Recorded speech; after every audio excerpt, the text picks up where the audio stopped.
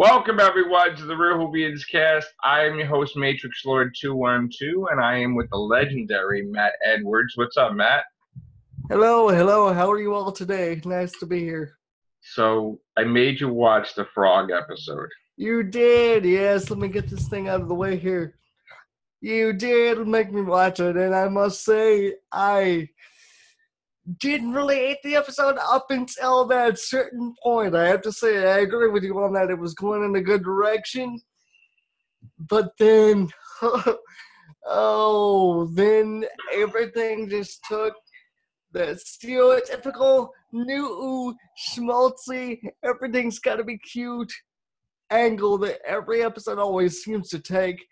And my god, the puppet work on that frog wasn't even good. I mean this unironically, right? Jim Henson gave Kermit more believable mouth flaps than that frog. More believable lip movements. They just leaped right off the pad, right when it got to the end. That was bad. Yes, the whole episode basically just revolves around having to break up with a frog, basically. Yeah. Whole universe. Just like, oh, I can't be with you. The one thing that would have made that more cheesy is if she would have said, we need to see other people. Yeah. I mean, that was crazy. First of all, I couldn't even understand the whole, reasoning. Why were they so easily taken that this was their loved ones? It's so obvious that they weren't. Who would be fooled by something like that? I mean, that guy, because he was looking to get one thing. I mean, really? Fucking, what's his name? Graham? Is that his name? Is Graham. Okay. How can Graham be convinced within the span of 5 minutes that it's her? Right. He knew from the start that it wasn't her. And all it took was one bit of information about the frog necklace, which still doesn't make sense because how the hell did the universe figure that out? Right. How did the frog monster figure that out? And I don't know. If it knew about the frog necklace, how come it didn't know that she would care that Ryan was out there? Exactly. That's another thing. Yeah. So, meaning the universe didn't know shit. Plot holes you can drive a truck through, man. And another thing, this is another thing that pisses me off about this show, right? Fucking the little jokes that they throw in, especially in the third act. I was a little bit zonked there. 6 out of 10. I fucking hate when Who does that shit. Yeah. Especially when they're playing danger music in the background and they're playing the music score that's trying to build tension to a serious moment. Let me just make light of it and make funny here. Funny doctor. Bullshit. I hate this shit. I cannot tell you how much. And I'm sorry for cursing because I know in the last That's fine. I didn't really curse. But the fucking writing is just so goddamn terrible. It was shit. I mean, not from a plot standpoint, right? Because the angle, like you said, it was going in a good direction. It was in a great direction. It would have been a 9 out of 10 if they would have did the ending right. But it's not just the direction. Dialogue matters, regardless of what the plot is. Character interactions matter. The way the doctor handles the situation matters. And when she's like, I don't really know what's under there, let me just stick my head in there. Whoops. Oops. Yeah, what was that about? Yeah. Could have got chopped off. Fucking, and again, would even fucking Colin Baker's doctor have done that? No. Would Tom Baker's doctor have done that? No. Matt Smith probably would have done it because, he's the cute, lovable, whimsical baby face. I hate this idea that the doctor has to fumble their way through every situation. It's like a 2-year-old. He's got the mind of a 2-year-old, and that's not the case. Right. In no way did Jodie Whittaker convince me in that episode that she was playing a being with billions and billions and billions of years worth of knowledge of space and time. Right. And that side story about the grandma was fucking bullshit also. How about that the girl was blind? He created all that fake stuff to scare the shit out of her. And he said, there's food in the fridge, just so he could have sex with this universe. It's like, what the hell? Like really, that was the least of my problems with it. I mean, there's so much. I did Killer like moths. I did like the moth bit. Like, I like the idea of the zone or whatever it was, the negative zone. Anti-zone or whatever it is, yeah. I like how they called it a quote-unquote conscious universe instead of saying what it was, which was God. Right. Basically. Yeah. Let's be honest. A conscious universe that's all seeing is pretty much as close to God as you can get. Right. Basically. I don't know. Like, again, it's not like it's bad. It's just so... It ruined it. The whole frog thing ruined it for everybody. For everybody. Again, like, could you see William Arnold talking to a frog going, you have to let me go?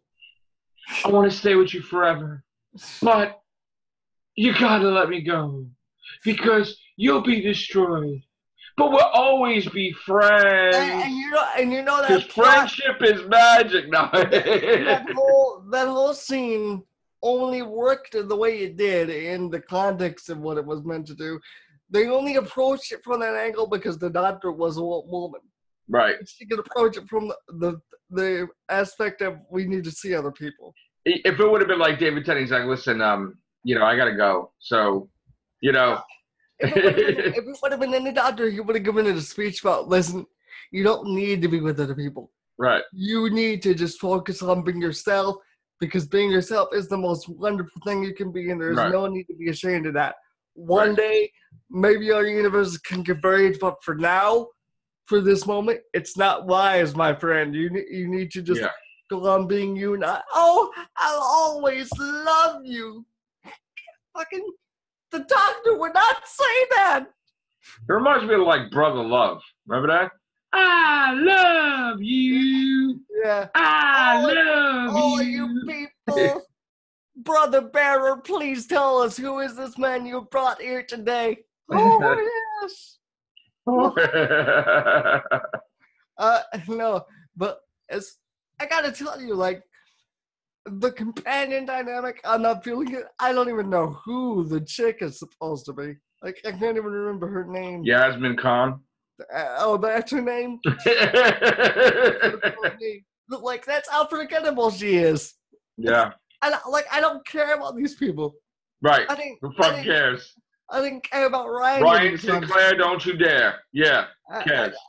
That was a good part of the episode, though.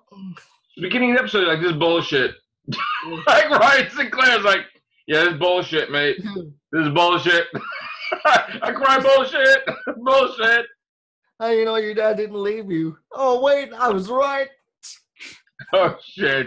The whole, you lied to me. It's like, why do I care if he lied to her? I've got no emotional attachment to these people. I've got no reason to care whether she lied to him or not. I would have rather seen Matt's Who Shack than that shack. No, it's like, nowhere. No, it's like, from a plot standpoint, I've only known this character, 5 minutes? Right. And they already expect me to care that she's been lied to. Why? This blind girl has got no character. It'd make more sense if she started to trust him first and then was lied to by him. But like, when you spring on the audience that early that, I was lied to, it's like, where is the emotional weight? Yeah. There was nothing betrayed there. You had no reason to trust him from the beginning. Why do you feel hurt? You know? It's basic writing 101. I'm sorry, people, but like, I've been writing stuff in my own spare time, and I'm trying to get a handle on proper ways to write characters and character development. This is not the way that you build investment toward a character. If you want me to care about that blind girl, then she needs to form a relationship with one of the crew members and then feel betrayed. And then Right. you can say, why did you lie to me? Right. You know that guy for all of 5 minutes, and suddenly she thinks, Right. oh, you've done This such is a like terrible thing. this is like everybody's a Facebook friend, and you don't Yeah. even know who they are. It's like, Yeah. that's my friend, that's my fam, Mm-hmm. that's my mates. Yeah, okay. Yeah, They ain't shit. your mates compared to the girl that you cried your eyes out over and found in a floating space tower a couple of seasons ago, right? We're Yeah. supposed to pretend now that you're so close to these people when you've been with other companions for literally billions of years in the show's time period. Yeah, I know. Like these people know next to nothing about you, and you're acting like you're such a tight unit with them. Pardon the pun. I guess we can. No, we can't have unit this season. I forgot. Yeah, But, that's nice to write off unit that way. Wow. I mean, Chibs. we already discussed that, but Yeah. even so, like, I don't know. I don't know what they're going for, man. I just don't. It'd be one thing if you said, "Okay, I'm gonna let you gradually know more about me as the season goes on." Right. But we're only on episode 9 by this point, and she's already saying, "Oh, we're the tightest clique ever." It's like, dude, you probably have known each other for all of what, like, in actual show time, like what, maybe a couple months. Yeah, and that's the thing. It's like this was episode 9. There's 10 episodes of the season, one special. They should have had their groove together already. They should have been like, they're not really, you know. But it's funny. It's like sporadically you saw the special, you saw the 9th. There is like the first episode I like of her because it takes off from the end of Capaldi, you know, and I really like it. Even though it's some craziness with the bike riding, but that you saw Doctor Who poop thing, but It again, like the whole. Why does he believe that that's her, dude? It took him like 2 minutes to do a complete emotional 180. Well, you know what? Let me say this. Of the whole season, I think you would really like the Witchfinders.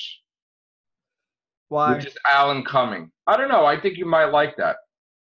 Because the villain actually looked cool. And they were cool, kind of. Well, so I'll tell you, that was a good episode. I did like the design of the Bandito guy that was in the... Ribbons. Yeah, nice name, Ribbons, they call the guy, right?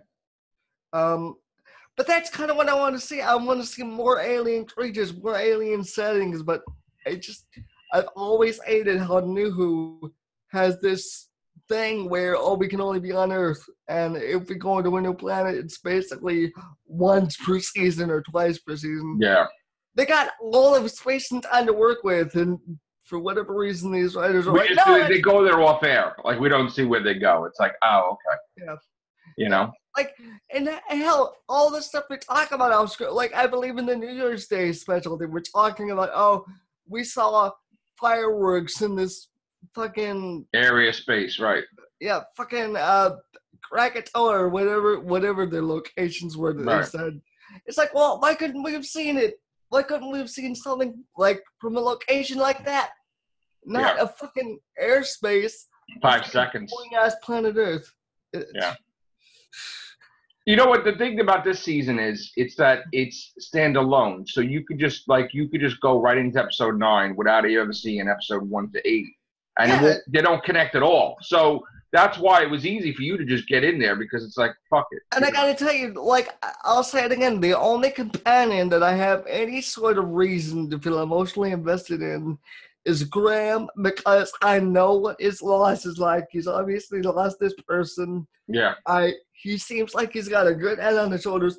I would just like to see him travel with the Doctor by himself. Right. These other 2 people I don't care about. And that seems weird considering the fact that I watched the episode with, like, him, Ryan and his dad. It's like... That's the ending towards the whole story, right? Yeah. Maybe I was supposed to watch it from, like, episode 1. Well, it's fun because you know what, you weren't invested in the season. Now it piqued your interest a little bit where you may go back, you know? I don't know whether there's any incentive to really, like, if I were you, here's the thing. If I were you, if you're going to watch one more episode, I would watch it out of order. I would go to the Witchfinders, watch that, and then if you're invested a little more, then you can watch it from the beginning. But I like the Witchfinders. I really did. It's one of the episodes I liked. You might like it too. There's a reason why this season is rated so lowly by so many people.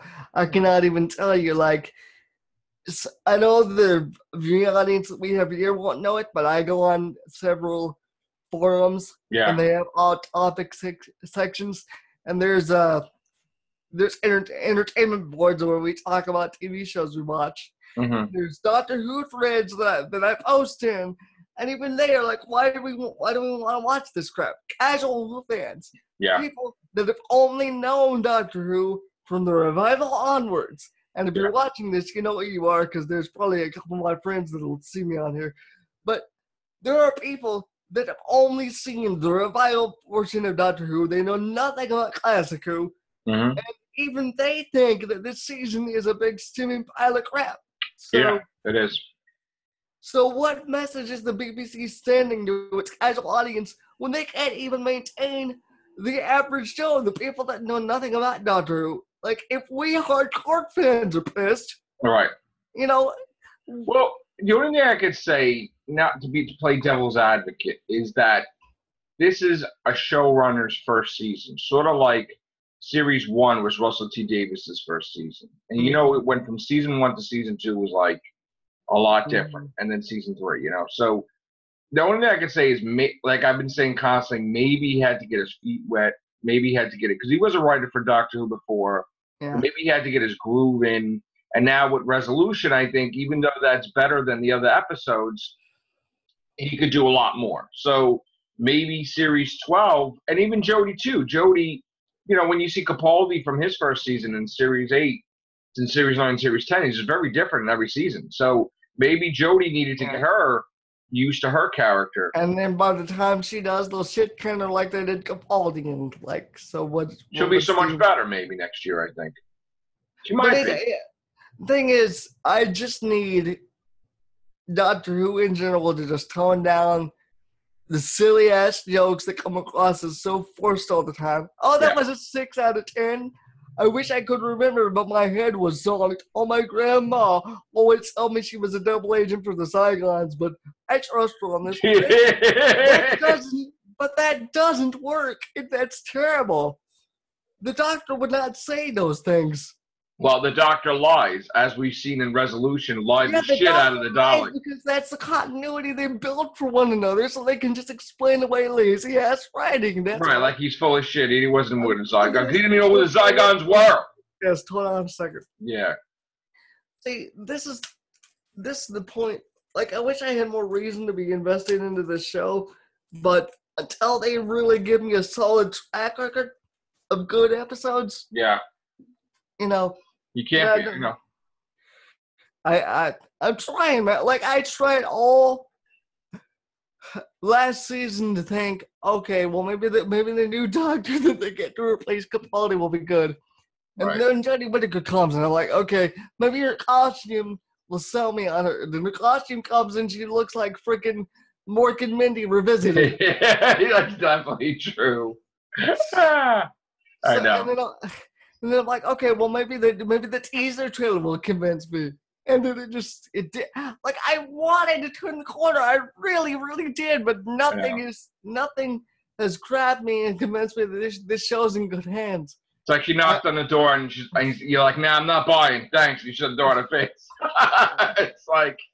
Like, I really, really wish that I could say that I'm enjoying this season, because for those of you that haven't seen me, I just wanted to point out, like I did in the last video, in past seasons, I was always the guy that say, come on, guys, let's look on the bright side. Let's give the writers the benefit of the doubt. The Snowman wasn't a bad Christmas special, guys. Lighten up. The 50th anniversary wasn't a bad special, guys. Lighten up. And everybody chastised me for it. And now I'm trying to get you motivated into it, and it's hard. Yeah. Yeah, but then Series 9 came. And a fucking Space Diner just killed. It's like these writers don't care. They just do whatever they think makes them feel good in the moment. Like, wouldn't it be so cute if we had the doctor talk to a fucking cute frog, we could make an animatronic for that. If Capaldi's doctor had to talk to a frog, he'd probably take it by the legs and fling it. It wouldn't even talk to it. Like, and I understand, like, we've had wacky monsters in Doctor Who before. We've had the Jadoon, we've had the Ood, we've had the Spoonheads. Shout out to our good friend Kiss the Clown. Spoonheads! But, no, the fact is, it's not the monsters that are the problem. It's the execution, right? I have no problem with cute things. But come on, that frog. Like I said, let's move it like this. Yeah, it was just crap. Like, that universe could have taken on any form. Yeah. Oh, let me just use a frog because it reminds me of her. Like, again, how does he even know about her and her obsession with frogs? Right. You read it makes no sense. You read somebody's mind? I mean, that's like, yeah, stupid. But they don't think about those things. Like, these writers, like I said, this is the problem when you have writers that don't have any experience writing freaking sci-fi. Yeah, that's a big issue. If you don't know how the laws of time travel work on television, maybe you shouldn't be writing for a show involving time travel. Exactly. Jesus criminy. You'd think these people would have experience because there's 50 years worth of footage they can draw on. Just let them see how a doctor should act instead of acting like a freaking idiot every time they're on screen and open their mouth. Thank God you didn't see the handkerchief monster. I'm sure. Jesus. I'm sure. And again, guys, like, I'm not trying to make waves on anybody that happened to like this season. If you enjoyed this season, if it's your cup of tea, fine. I'm not trying to step on anybody's toes. Yeah. But I have to say, in my opinion, because I watch all eras of Doctor Who, from the old series to the new series, and I've seen some pretty crabby old series fans that refuse to give anything from the new series a fair shake. Looking at you, Harry. But I don't know, I'm just saying, people can like what they like, but this, for me, this isn't it, Chief. I just gotta say. Yeah. So will we get one more episode out of you? Will we get you to watch her beginning, maybe? Well, I've watched the finale. I've watched this. And I guess we're going by a pure 3-strike rule. I guess I'm owed one more episode. So maybe you should see her beginning before you see the Witchfinders, because maybe that, you'll see her how she starts. Well, I said one more, so either it's the beginning or it's the Witchfinders. You have to tell me what is more worth it. You know what? See the woman who fell to Earth. See her when she debuted. At least you could say you saw the beginning, you saw the end. See, now this is how good Matrix is, right? I didn't even want to get this season a fair shake to begin with because I knew that it was going to be this bad. I've not been proven wrong in the slightest. Every episode is what I predicted it was going to be, even right down to the Rhodes episode, which I have no interest in seeing because I know exactly what they're going to do in it. Yeah. But I didn't want to give this a chance, but here Matrix is telling me, oh, well, you should, because, it's not... Even if it's bad, just to see, like, your reaction would be priceless. It's like... And again, like, you guys don't... Like, there used to come a time when I'd be the one telling him this stuff. Yeah. So the roles have reversed. I don't even know what timeline this is anymore. That's right. I think we're in 2019, I think. Yeah. It's weird, man. I guess I'll watch that one episode and then finally hang it up. But I gotta tell you, the season isn't gripping me. How about this? How about you watch The Woman Who Fell to Earth how about you watch A Woman Fell to Earth and maybe Witchfinders? At least. Because you know what? You got to look for the guest star. Just think about it like that.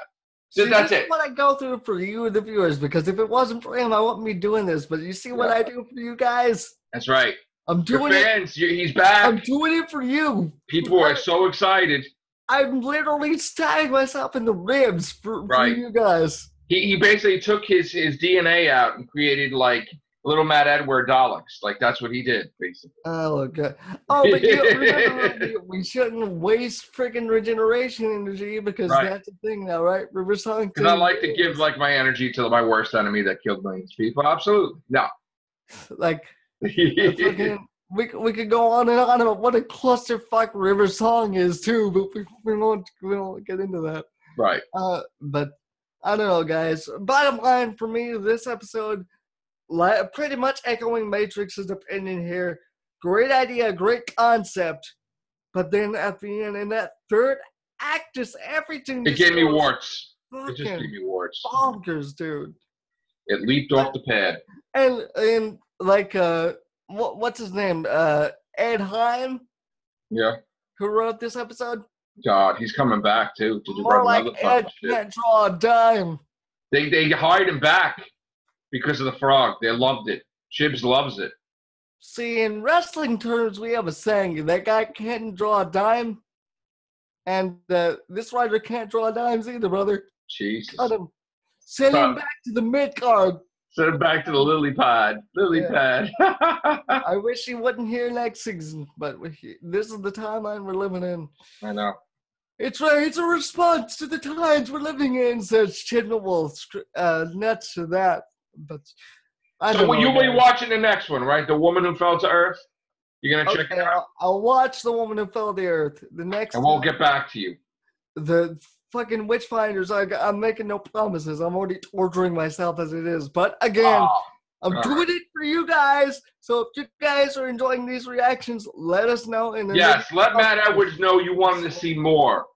And he will make that decision. Because, like, even I've told him before, I'm like, do people actually want to know what I think about this stuff? Yes, you should see the comments. You saw the comments? Yeah, I did see it on the last video we did. People were very gracious. I appreciate that. People are really happy. They're like, and it actually had, which I was surprised, at a positive like to dislike ratio. So, well, you can't really pay attention to that because somebody can create 25 accounts and dislike it 25 times in like 5 minutes. Yeah. So, like, you can't really judge by that. Nobody, even YouTube doesn't judge that by it anymore. So I was actually happy people seemed to genuinely like it, and as long as they seem to care, I guess I'll keep doing this for you guys. You know what the funny thing is? When you came back, what was it, like a month or two ago, right? Mm-hmm. You were on the Everything Show.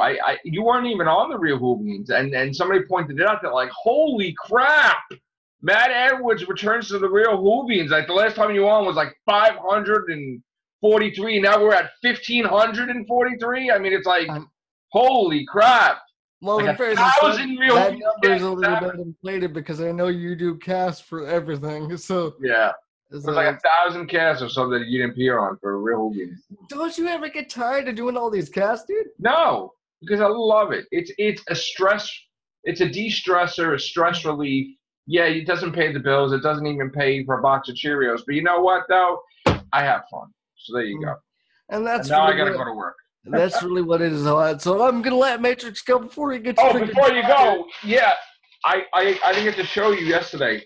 They had this big sale in JHU Comics. And I got like this for $1. Oh, I saw that on the other cast. So yeah, I got them for $1 each, and they still got. I might go back and get more because just I wouldn't buy this for friggin' $4 each because but I will now. And especially the Doctor Who magazine's gotten super expensive lately too, which I can't even get that anymore either. But they have them for $1 also.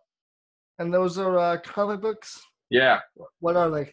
They had a run for each Doctor. So Chris Faxon's 9th Doctor. And they're not new, I'm sure, right? No, they've been a couple of years, past couple of years, What we need is Eccleston, Ron, and Big Finish. That'd be awesome. Yeah. Dude, that'd be great. I cannot stress this enough. For any of you that are as disenfranchised about this season as I am, do yourselves a favor and listen to some of the Big Finish audios that are out there. They're great. They give more life to the classic Doctors. They do. The Doctor Who story is better than the other ones do on TV. It's miles better than what we're getting from the BBC. I'm telling you that. I know. So I'm gonna let Matrix go before he gets fired. Yeah. All right, guys. Thank you, Matt Edwards. Take care. Bye for now. Thank you.